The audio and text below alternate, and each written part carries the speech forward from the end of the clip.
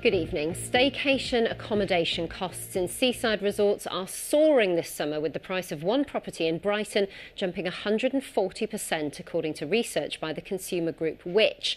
Its snapshot survey of booking sites, including Airbnb, reveals the cost of stays in England for July and August is on average 35% higher than last summer. But one property in Brighton has the biggest markup, from £53 to £127 a night. And while you can't stay in self-contained accommodation until at least the 12th of April, people are already planning to holiday in the UK, leading to greater demand. Peter Whittlesey reports.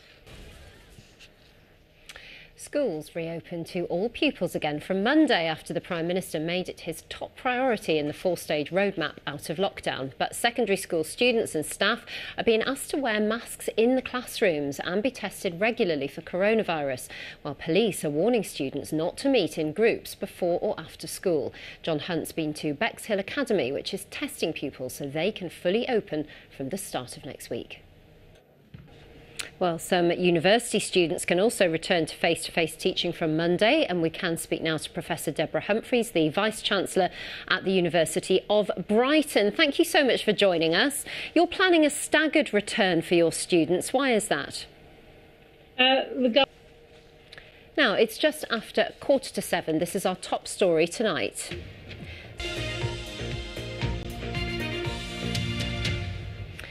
Work is about to begin on a £40 million flood defence scheme in Kent. It's part of a major project to protect the whole of the Romney Marsh area.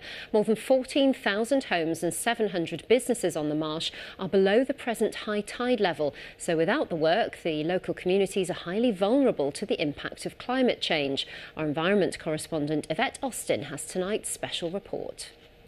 February.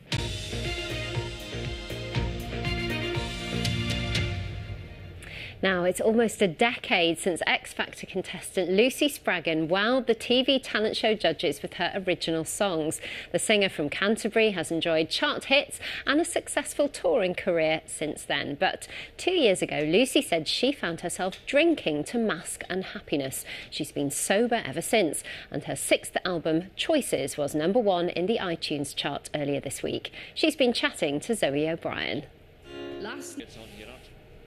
With sports facilities up and down the country still closed due to lockdown, it's perhaps hard to believe that the biggest sporting event in the world is taking place in less than 5 months' time. The Olympic Games in Tokyo had to be rescheduled to July this year because of coronavirus. And our sports reporter Juliet Parkin has been speaking to 3 Southeast athletes about what it's been like preparing under a cloud of uncertainty. That's lovely. Now it's time for some weather forecast. Nina is with us, and it's looking a little colder this weekend. Is that right? Chilly, but at least it's dry. We'll have some sunshine and pretty chilly. Thank you, Nina. That's lovely. Well, that's it from us for the moment. I'm back, though, with your late news. That's at 10:30. But in the meantime, from all of us, have a lovely evening. Bye-bye.